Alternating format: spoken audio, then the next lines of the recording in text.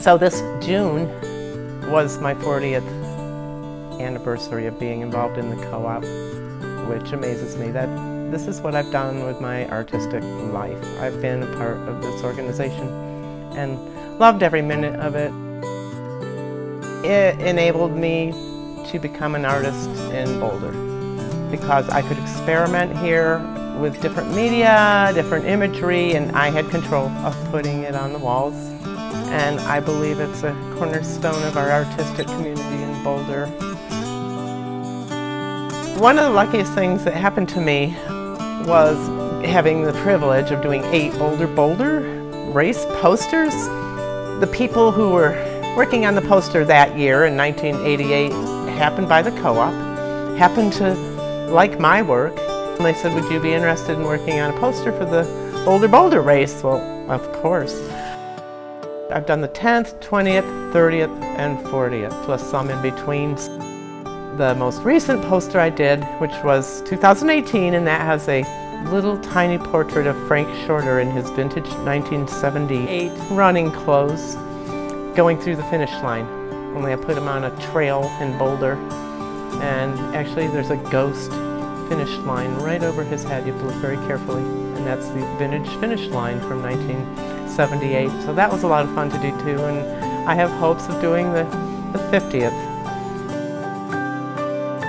I had this vision of taking trees and running them through the seasons, and I needed a kind of a landscape. I thought, well, what can I use for inspiration? I take lots of photographs and have a big catalog of those, and I'm thinking, what one has a row of trees? And I remembered one Easter morning, it was sunny and beautiful, and I remembered seeing crabapple trees all across, like with a little white fence in front of them. And at the time that I saw them, I screeched to the side of the road.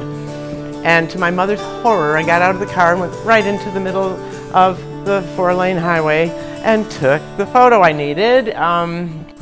So I've done that several times, taking the photo I needed in the middle of the road. And I had a great time looking up flowers and thinking about what flowers go along. Here's your first pasque flowers of the spring, and they melt into the lupins and the poppies and the daisies, and into finally the fireweed, the curly dock, and just the dried weeds at the end. So another one that's a favorite is I was camping in the 4th of July area past Eldora, and I was following the stream, and I turned around a bend and saw these Perry's primroses. Those happened to be the first Perry's primrose I had ever seen, and they were fluorescent pink.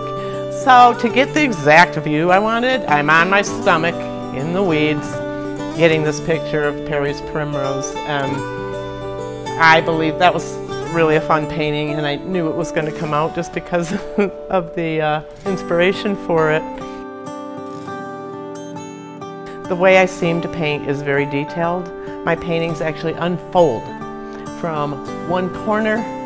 It's all done, and it unrolls like a scroll as I paint it. And this is finished. I keep going with this. I paint a little spot. It's finished. I paint the next spot. It's finished. I paint the tree trunk. So it's just the way my painting has morphed over the years, and it's very detailed, and I love to pull in color. If you use a color once, like say there is the pink red here, you want to use it in at least 2 other places, and it can even be the size of your fingernail. It doesn't have to be another big area of red, but sure enough, there's a little red here, a little red in that tree, and of course the pink of the sky. I have a vanishing series that I have done, which is I paint a painting, leaving space in it for something like wagon trains or horses. And I put in it things from the past that may have been in that landscape, like a house disappearing. And I put the campers and the settlers and the wagon trains in it. They're all vanishing. I paint every little wagon train and every little steer that pulled it, and I scan that in over the original painting, and then I can just slide a little fading and it gets see-through. And to me, that's my take on history. I always love walking down streets and thinking, who lived in this house? Who built this house? who was here camping first. And I imagine things and I put them in these types of paintings.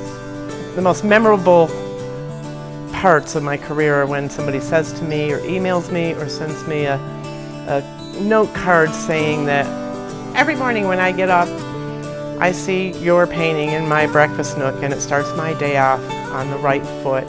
To me, that's why I paint, exactly why I paint.